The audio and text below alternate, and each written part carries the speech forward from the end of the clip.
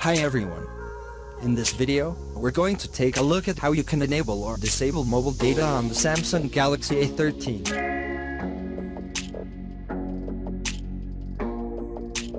First, open Settings. Next we go down and tap on Connections. And then go down and tap on Data Usage.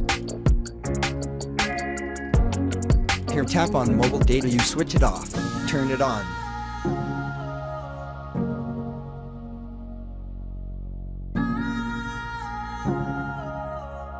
Now you can also turn on not enough mobile data via the quick settings panel. So swipe down at the top and then tap on Mobile Data Shortcuts icon. And this will allow you to quickly turn on not enough mobile data. Now you can also touch and hold on this icon that will take you straight to the data usage page.